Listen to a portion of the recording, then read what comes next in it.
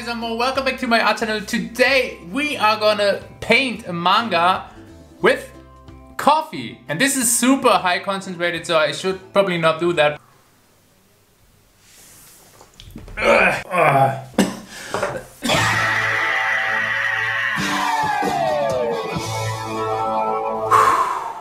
Okay, so I'm definitely awake now, which is good. And we are gonna color Kaito Kid, which is a manga by Gosho Aoyama. Actually, he's the same artist that also does Detective Conan comics. As I said, we're not gonna use paint or Copic markers, we're gonna use coffee. So I have some instant coffee here, and I have 4 cups of water here. So what I'm gonna do is I'm gonna try to mix like a couple of different shades with this. We try to have like a light shade and then maybe 1 or 2 like midtones and 1 really dark tone. So I think I'm gonna start with the lightest color. Let's just do like half a teaspoon and let's mix it in here. This gives us a nice color. Okay, so for the first midtone I'm gonna use just 1 teaspoon.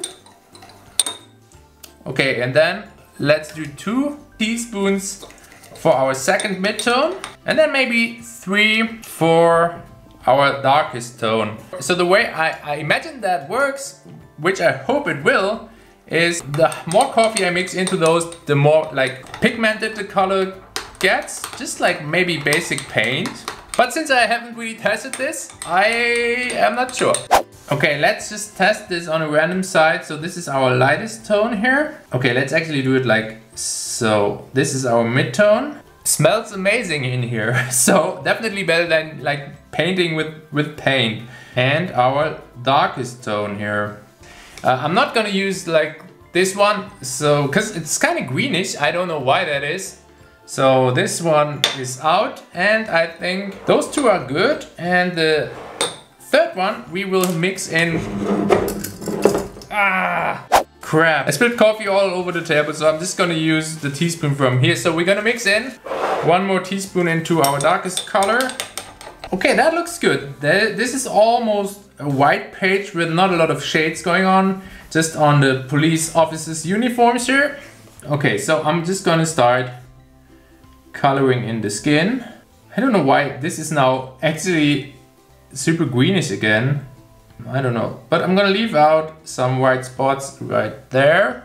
The dress is actually just pure white. And maybe a bit of a shadow like down here. Let's say the light comes from the top right, so everything that's on this side will have some shadows.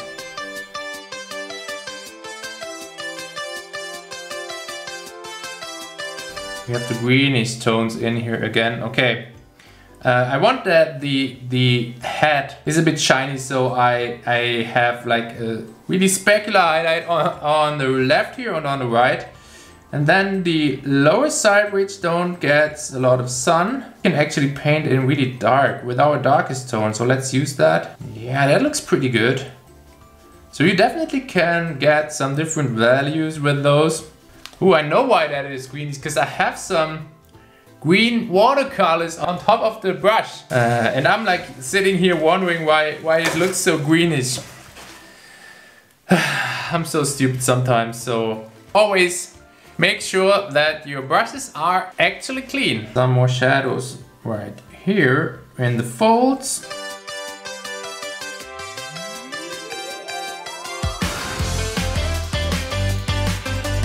I think we can maybe actually also have some cool gradients like here.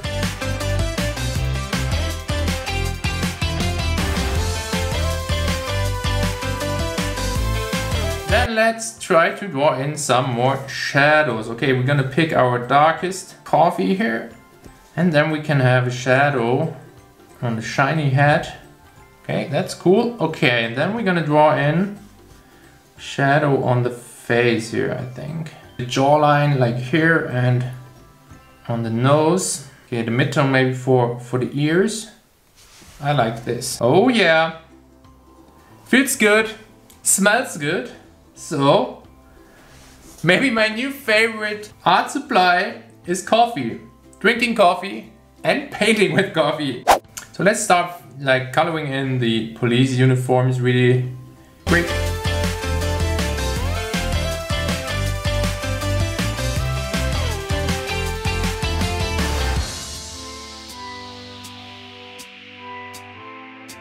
We're gonna continue with keeping this background like dark, because I think this is supposed to be a smoke grenade or something. So we want to leave out like the smoke so that the smoke looks like really white and everything else looks like dark.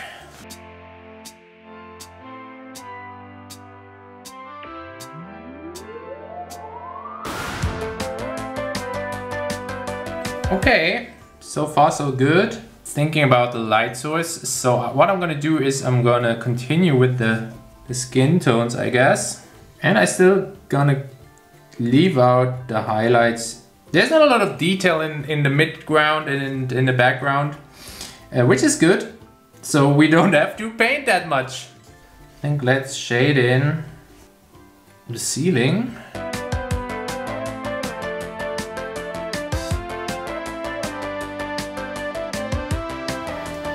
That looks good. I like that. Like with this bit of a texture, I'm gonna do like a bit of a gradient, like starting here, just really light, and then maybe like so.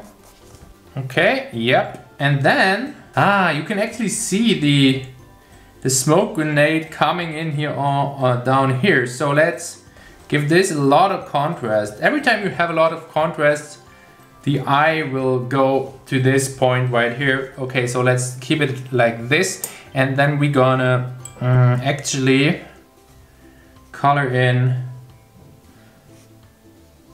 the crown.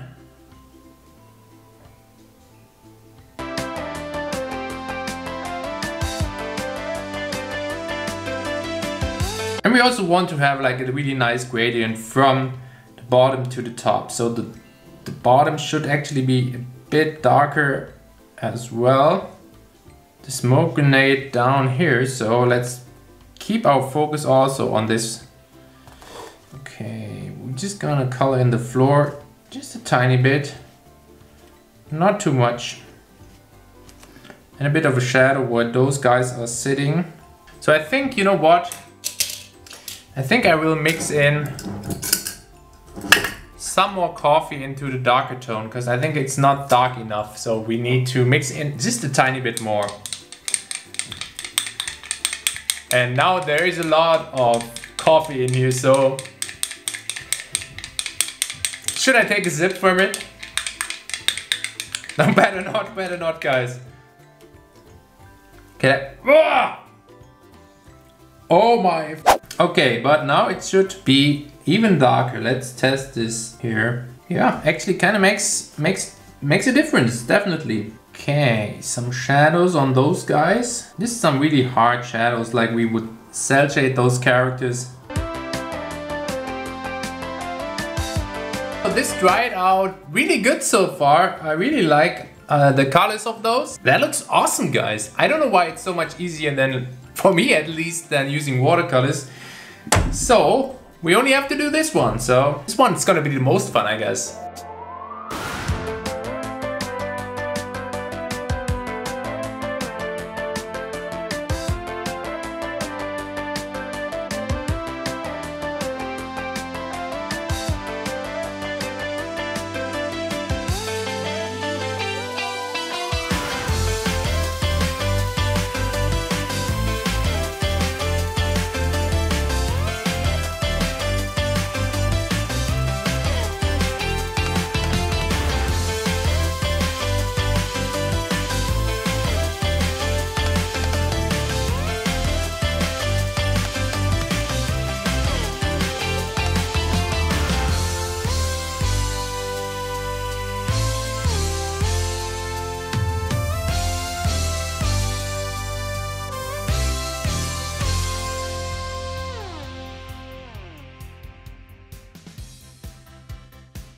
So this is our finished page. I really love how it turned out, and I actually really enjoyed painting with coffee, so I think it was for me a lot easier than painting with watercolors, probably because you don't have to mix different colors. Let me know down in the comments if you like this video, and maybe if you have an idea what else we could use for painting. Then I will hopefully see you guys in my next video.